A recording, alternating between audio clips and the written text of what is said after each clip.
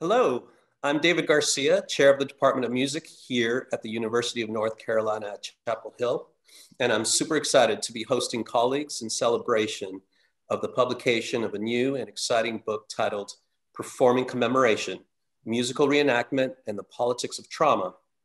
In the past, the department has hosted similar gatherings in person to celebrate book publications by our faculty. With the support of our staff, we are able to continue this tradition via our department's YouTube channel. So we hope you enjoy this conversation and we welcome you to reach out to our faculty guests about their research.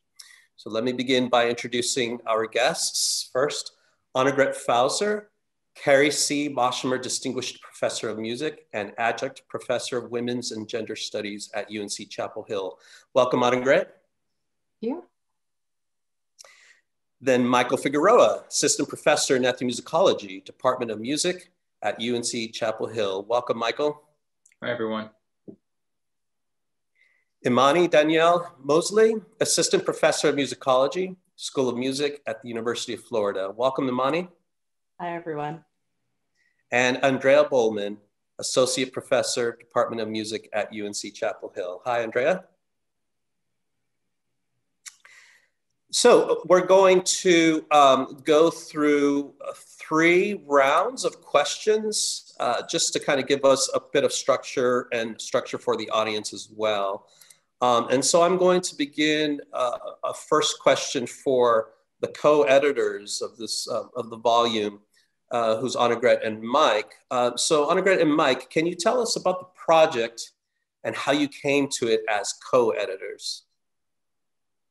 Mike, do you want to go first? Sure.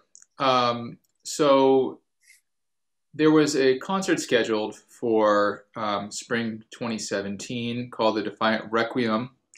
That was a big production that was a collaboration between the music department, the college, the Center, the Carolina Center for Jewish Studies, and a few other entities. And Annegret and I were chatting over lunch one day about this concert, and we started talking about all these sort of conceptual questions around reenactment and commemoration, and we started brainstorming a project. Maybe we need to collaborate on something and have a conference, maybe even a publication. Yeah, it started from a chat and became a really big endeavor, as you see with the book that we're here to commemorate right now. I think one of the things that's quite important is that the whole project grew out of a reenactment event and was really something for us to think about. What does this mean?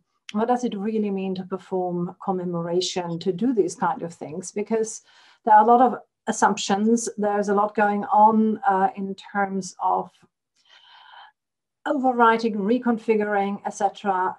When such an event happens, when reenactment happens. One of the questions that set us both off when we were starting out over lunch was we were thinking, who controls what gets reenacted and how does it get reenacted? And I think that was really the kind of crux from which we were going. And what was great was I think, Mike, that's correct if I remember it right, we were thinking about publication pretty much from the get-go. That's right, yes. And I mean, I think the major issue that we were having, there was the power dynamic and the question of agency that Annegret articulated, but there was also the issue of what kinds of fidelity do reenactments have as forms of commemoration, because there's a kind of I think a tacit public understanding that a reenactment is a sort of transparent window into something that happened in the past. And it's clear to scholars of commemoration and performance studies scholars and many others that reenactments are anything but. They're a set of creative choices that have ideologies and various dynamics of power embedded within them. And so we set out to sort of explore this from a cross-cultural perspective in our project. And I think if I can just continue on that, the really important thing was that it was cross-cultural from the get-go. We were aiming at 5 continents, which we achieved. We were really trying to go also not just contemporary, but sort of add a historical dimension to it. And it did start with that conference that then got expanded and reconfigured for what became the volume.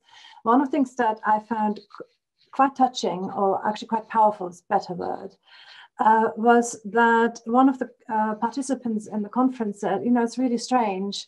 One would have thought we all had already shared all of our papers beforehand. So closely are they actually interlaced in what was going on. And I think that was what got Mike and me really saying, this has to come out as a book. And so that's also, if you look at the book, I think is the quality of it, that it doesn't feel like lots of little pieces thrown together in an edited volume, but it's very closely interconnected in terms of topics, in terms of issues. Indeed, and one of the themes that really struck me throughout many of the chapter contributions to the edited volume is the theme of silence. And so with that, if I could move to our next guest, who's Imani, whose chapter is titled Say Her Name, Invocation, Remembrance, and Gendered Trauma in Black Lives Matter. Imani, you explore how commemoration in music has unfolded in the Black Lives Matter and Say Her Name movements since these movements emerged in the earlier part of this last decade after the murders of Trayvon Martin in 2012, Mike Brown and Eric Garner in 2014, Sandra Bland in 2015, Breonna Taylor in 2020, and others. Your analysis is framed around Black embodiment, specifically around male embodiment with respect to the Black Lives Matter movement, and the absence of female bodies in the Say Her Name movement.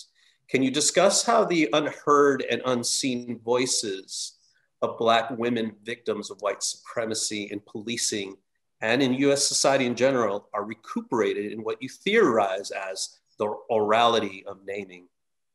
Sure, yeah, thank you. I feel that it is one way out of maybe the possibility of many that are being explored that allow for a space for Black women, especially Black trans women, but Black women writ large, in order to be realized as a part of feeling a lot of and be on the end of a lot of violence from the state.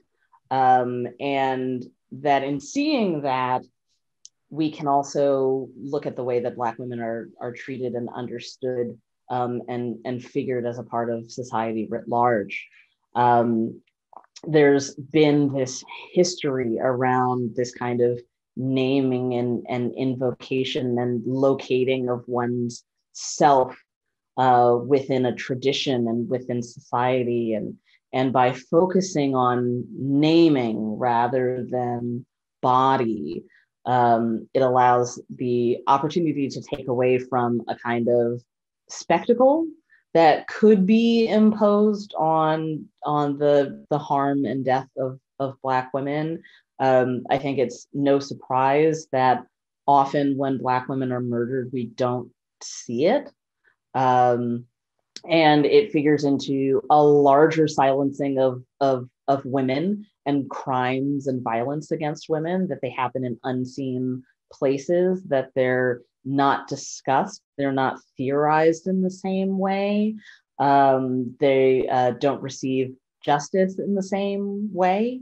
And naming allows a space out of shadow, a space out of a silenced victimhood, a way of focusing on the things that have not been sort of destroyed by violence. So this kind of oral process, it kind of rings inside of us. We don't have to think about the visual nature of that violence, and instead can focus on the women who have been, erased and shadowed. And so some of the musical examples that you introduce in your analysis to explore further how this naming and in general orality unfolds in music is some of the examples for Blood Orange's Sandra's Smile from 2015, Janelle Monáe's you talk about from 2015. Can you talk a little bit about one of those or some of your examples in which you further analyze the issues that you're focusing on in your chapter?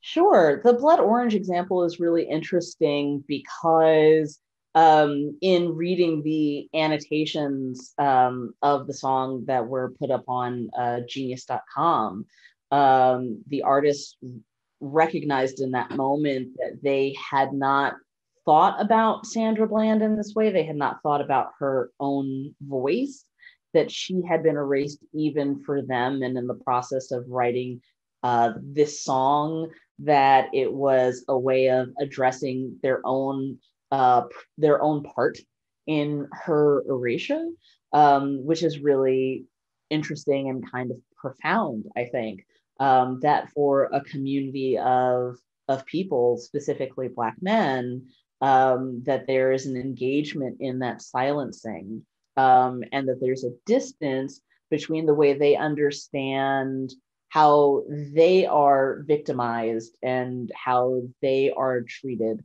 by the police, and how that's fundamentally different from the way that Black women are victimized and treated by the state. So the song is kind of a working out of that process.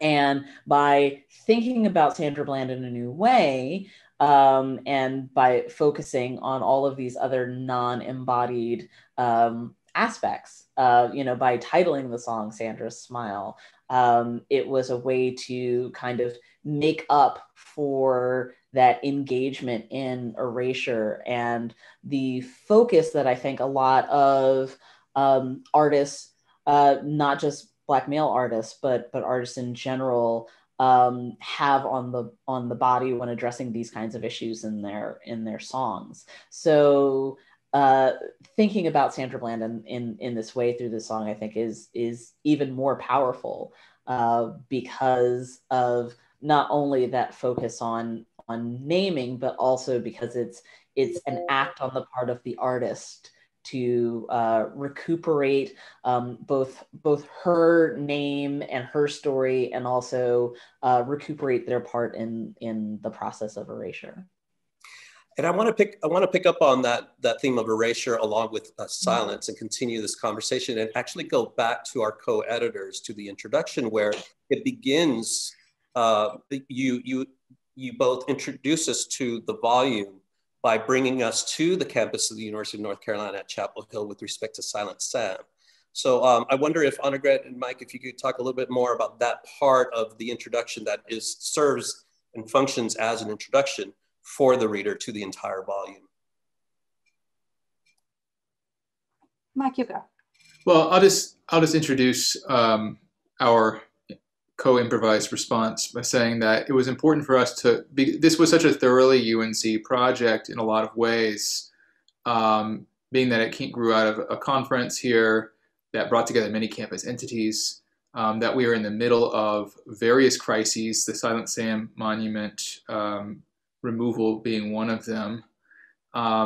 We found it to be, we wanted to ground this broad cross-cultural, intercontinental discussion across the contributions in the local, right?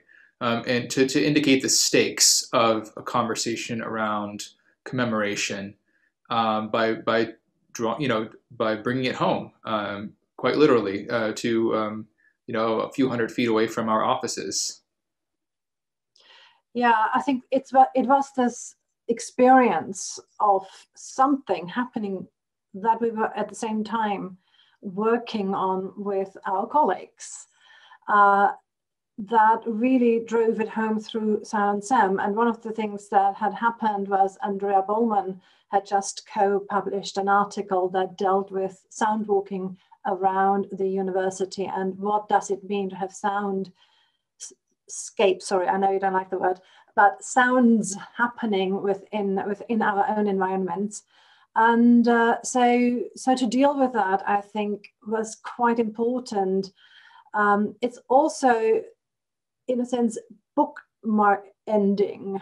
The period we are addressing in the book between the dedication of the monument and its tearing down, and the ongoing relevance. I mean, this is still an ongoing saga as we are following in the Daily Tower Hill and at other places.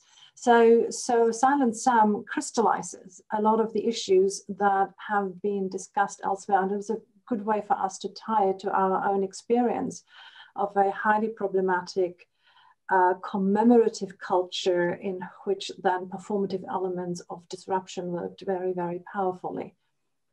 Yeah, I will say that I think its inclusion also in some ways is a commemorative act in the sense that our university archives, our student activists and our faculty activists who are part of dismantling the statue are their voices shine through in our text. You know, it's bringing down the statue was their effort. It was their voices singing, right? And so dignifying that through our work, I think, is another contribution of the text. And that's a perfect segue into Andrea's contribution. Andrea, your contribution titled Overriding Sound, Polish Commemoration in Concert, takes the reader down unexpected paths towards questions surrounding, and I'm quoting you here, the excessive, overwritten commemoration landscape in contemporary Warsaw, or what you say elsewhere as, quote, music's ability to be ignored, to underwhelm, and to the poorly mic'd. Can you tell us how spaces such as Warsaw, as you observed in the summer of 2014, can be saturated with commemoration, but yet significant musical acts, for example, sing-alongs, still materialize, sometimes even in the margins of mass gatherings? Yeah, sure. It's interesting to think about a sing-along at the base of Silent Sam, or a chorus of recited names in the context of Black Lives Matter in comparison with the Polish context, where I think sing-alongs carry with them a less fortifying cultural resonance and more of a longer history of coercive singing, or that have to do with histories of fascism and prescribed ideologies of mass singing, which have various sort of legacies and embodied knowledges of people. So it's kind of challenging, actually, to imagine that sing-along or singing at the base of Silent Sam could mean the same thing as singing at the base of the statue of the grave of the unknown soldier. In the giant square at the center of Warsaw, that is a result of the destruction of a historic imperial palace. One of the things I notice, I think my chapter functions as kind of part of like a more worried set of essays in the volume that raises questions about when commemoration starts to coerce people into certain hegemonic histories. And I mean, I think, Imani, you narrated really beautifully the way in which media and dominant media narratives, especially with preying on viewers' fascination with hurt bodies, for example, right, to reframe the body and take it away from the person whose lives and family who lost a living, breathing human. So in the context of Warsaw, I think what I really noticed in my fieldwork is that there was huge dissonance between the way places were represented and the way these events felt on the ground. Large television broadcasts of crowds singing in unison, where actually on the ground you could feel some people not singing along, right? Or singing along on the margins, as the passage you quoted, during Independence Day actually has to do with stimulating aggression, nationalist and violence in the manner that we've now seen intrude on our Capitol building. And this gets back to the kind of way that scholars in ethnomusicology have called this like the snowball effect of unicinal singing, right? Of singing together, right? Is that it gains energy and it gains momentum. I think that's really one of the things that I'm trying to kind of understand. When can we see that momentum go from being solidarity forming to something more dangerous, more combustible?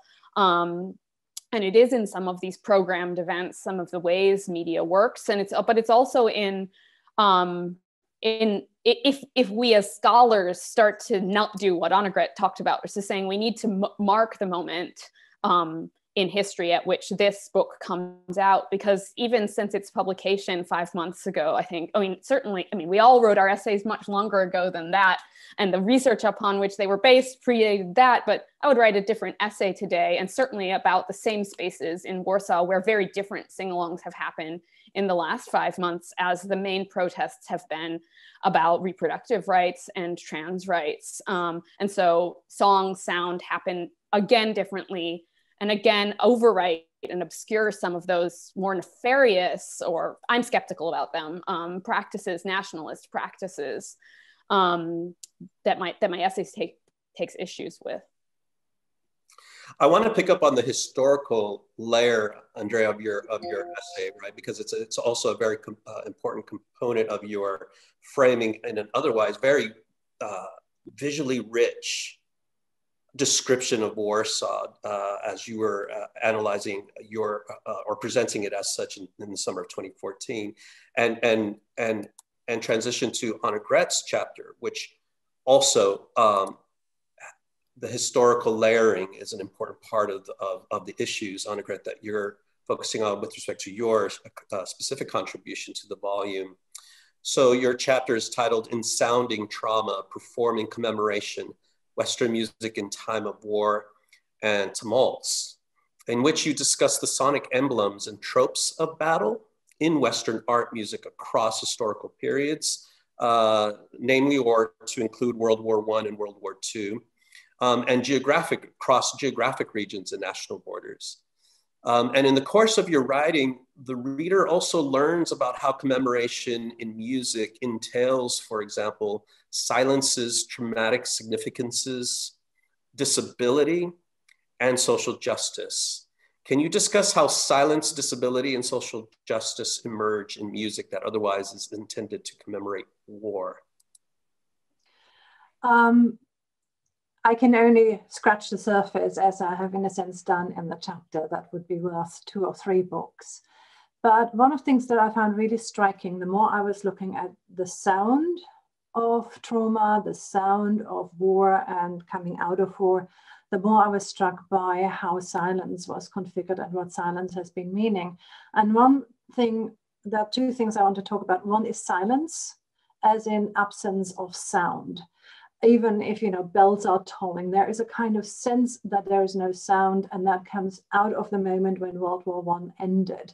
World War I was the first war that was kind of globally noisy, so to speak. It was a mechanized sound. That war is noisy. We know that. Whether you get shot at with muskets or you get shot at with cannons, you don't want to be there, and it's very noisy. With the horses screaming if they get shot in older warfare, and stuff exploding in current warfare. What happened in World War I was that the parties agreed on the exact moment when the war would stop. And so you have these writings with these machines where you can see that it stopped at 11 a.m.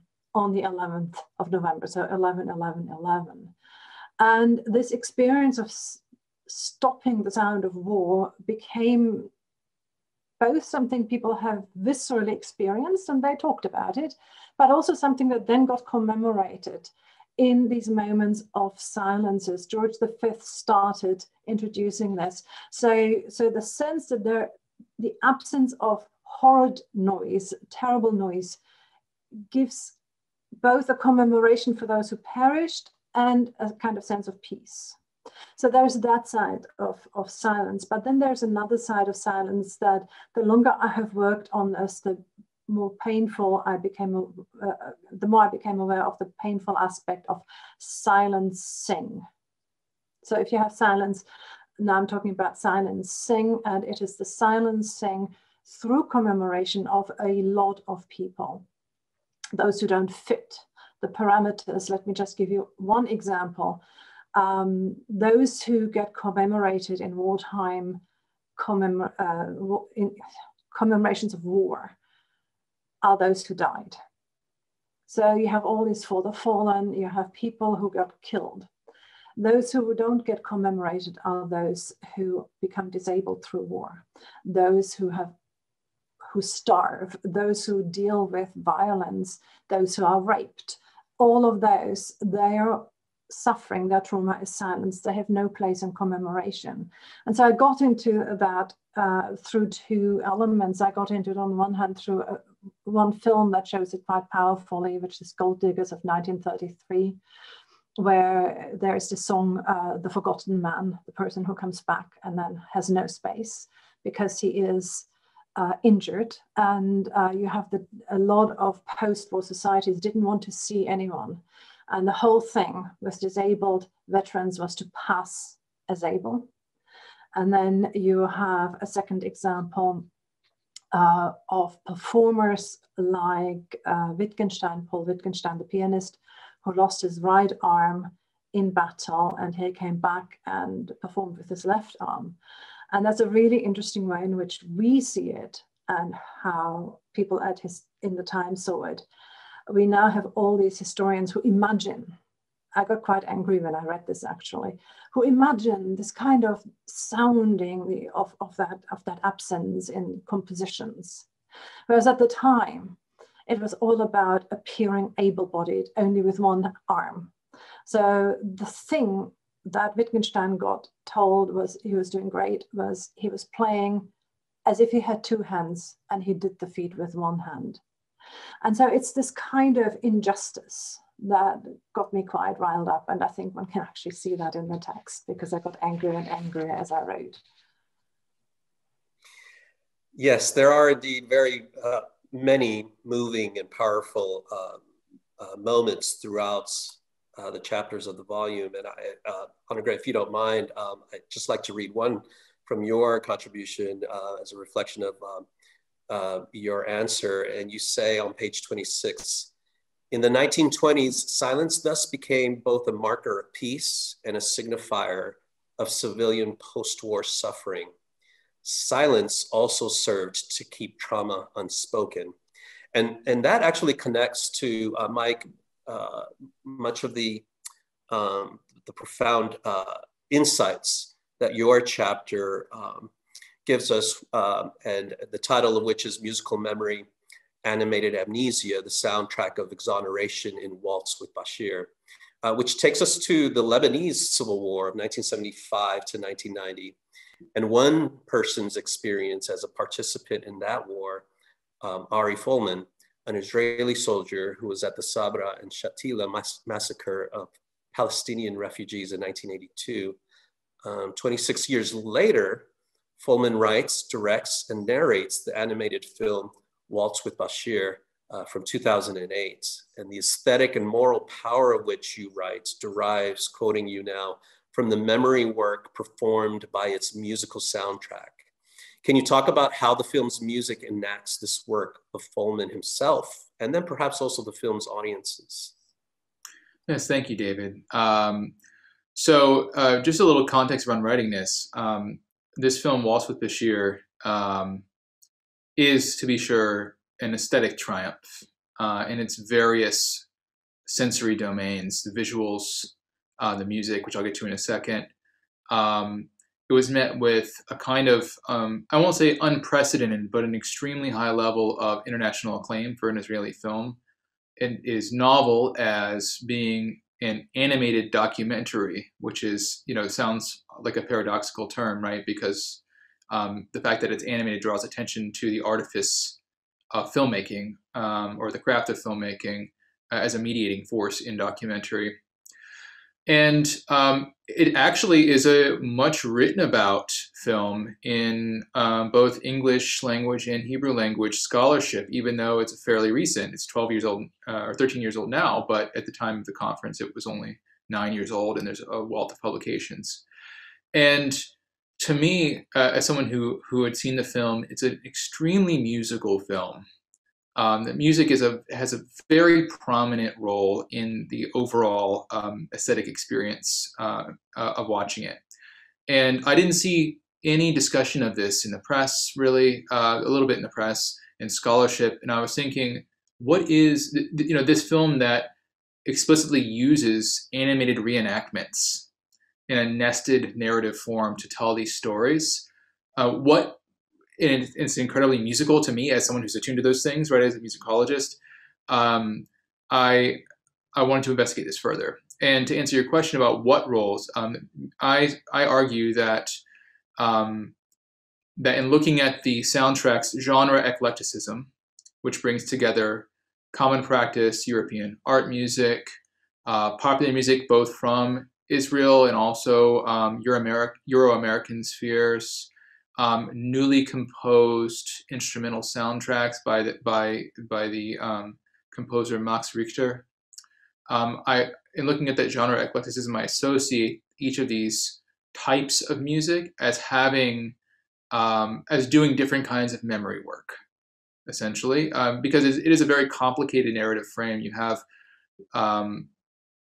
have this narrative of Ari Folman, the filmmaker, being depicted himself in the film, right?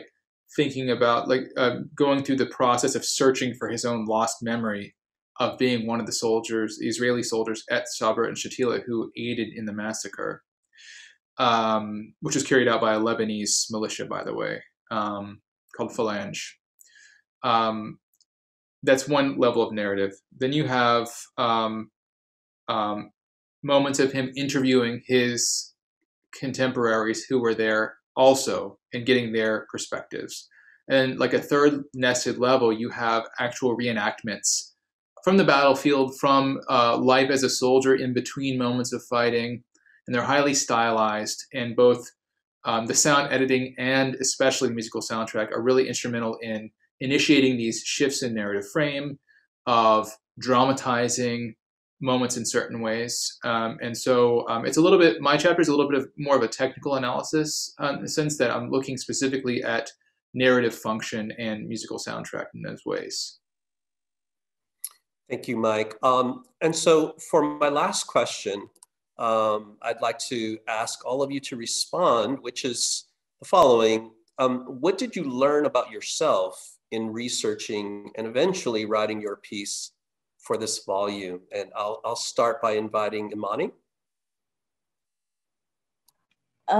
Sure. I learned a lot about myself, probably more than I was prepared for at that particular moment in time. I was living in a basement in someone's house in DC when the majority of this essay was written, working for NPR in the wake of Charlottesville and Proud Boys coming to DC and other things of that moment. And so I was experiencing a lot of the more news related aspects of this essay kind of in real time, even more than just what we see, unfortunately, on a regular basis and have seen for the past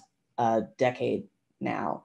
And I thought that maybe this would be something that I couldn't do because it was happening at all times, at all moments, and it seemed never ending and unstoppable. And I think through the process of writing this, I was able to see the power of this conversation and how I could help to facilitate that conversation and try to give back some people's voices that had been missing. And I did not know that that was something that I had the ability to do. So it really opened me up to a space where I was able to think about my work as a musicologist in a way that I hadn't before. That was something that was really possible, that my work could really live and be a part of the world in a real substantive way.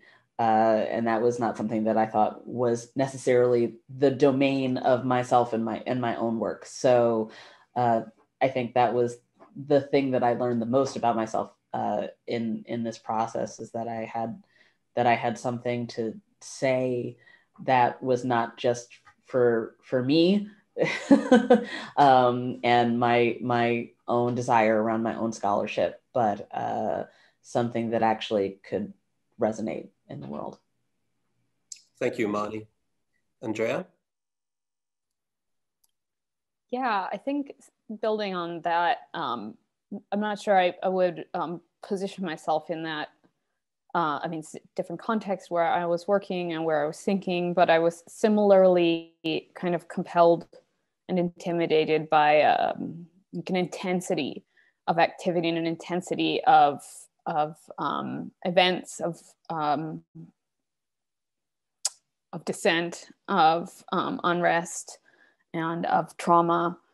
And I think that I am really thankful for this volume, but also for the pace at which and the number of conversations it facilitated along the way, because I think it demonstrates to me something that we can all continue, I would offer maybe for us to continue to learn from in the present moment, where time seems so unruly, so infinite, but so filled at the same time, is that or simultaneously, is that I think just pausing to sit and think instead of making a quick analysis or thinking about an impulsive or instinctual read of some of these moments of extraordinary emotional and affective intensity, oftentimes in which our sensory systems are overloaded and destabilized along,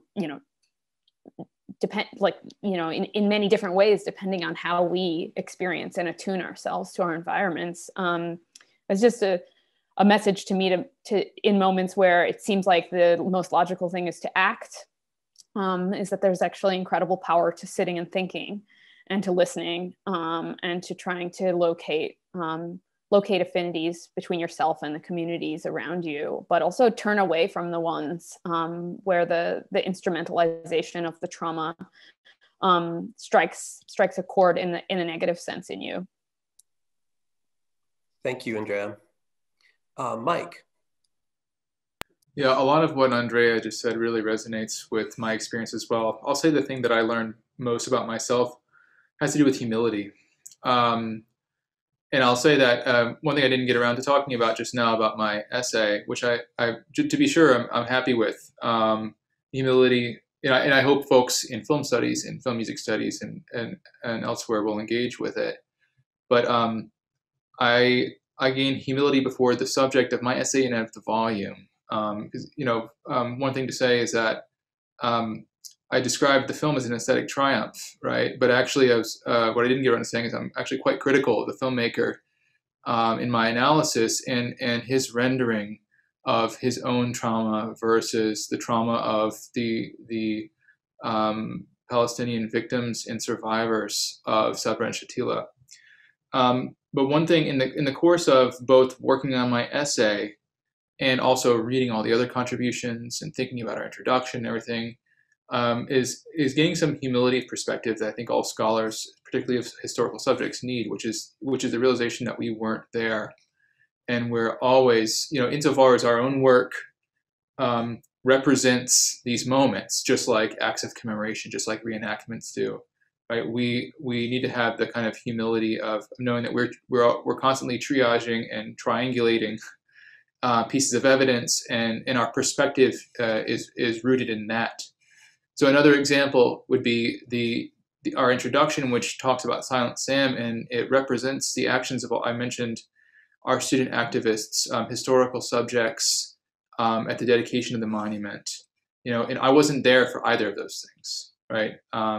And we pull together our evidence to tell these stories, but there's always more to be done, both in terms of reevaluating things that have already happened, but also things that will continue to happen, as Andrea mentioned in a few of her comments about how much things have changed since we put this project together. And the last thing I'll say is I learned humility before the breadth of expertise represented by our different contributors. I I learned so much from reading and engaging with this work in person and also through the editorial process. And I'm just really grateful for what a good faith collaboration this whole project ended up being.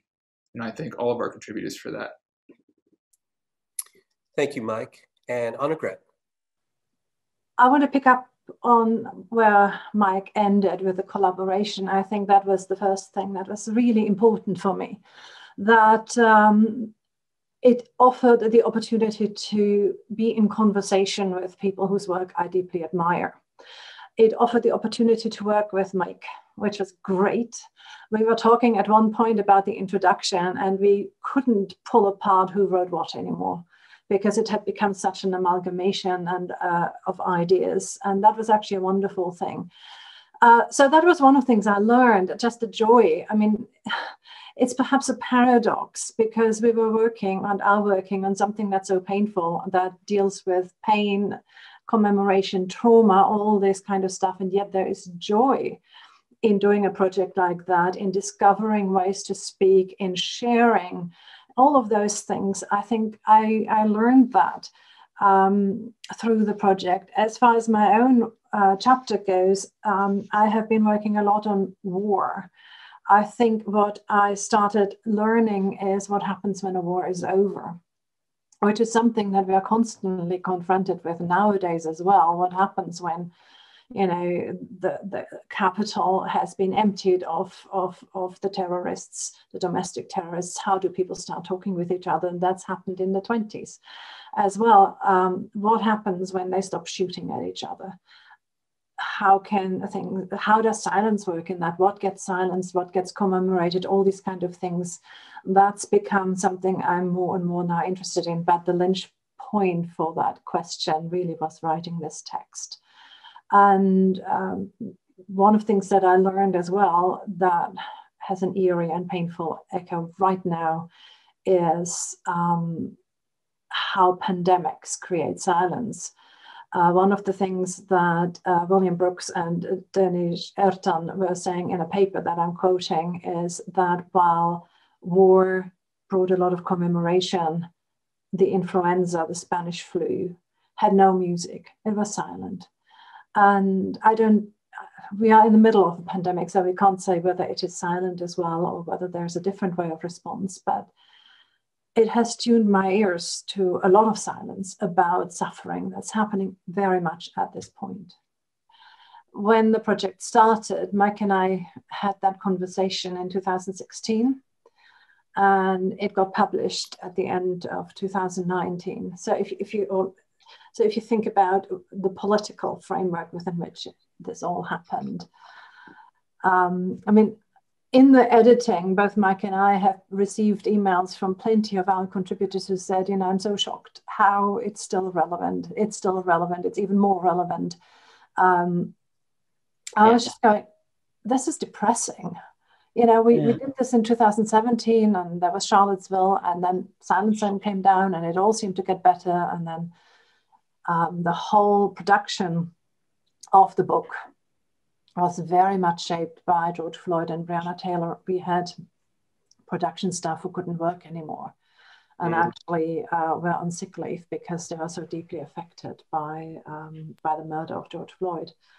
Wow. So it's, I think of everything I've ever done, this is the piece that had most to do with what we're currently living through. Thank you, Annegret. So it's indeed a powerful volume, probably one of the more important volumes that I've read recently. And so I want to congratulate and thank all of you for all of your work. And I think we should also mention your other contributors, colleagues who contributed to the volume, who include Philip Bohlman, Noriko Manabe, Lillian Wool, Vanessa Agnew, Sylvia Angelique Alajaji, Cherie Rivers Indalico, and Kay Kaufman-Chalamet, and a special thanks to Stefan Litvin, who's our colleague here in the Department of Music, who was a co-organizer of the conference that was the starting point of this project, working with Annegret Fauser and Mike Figueroa.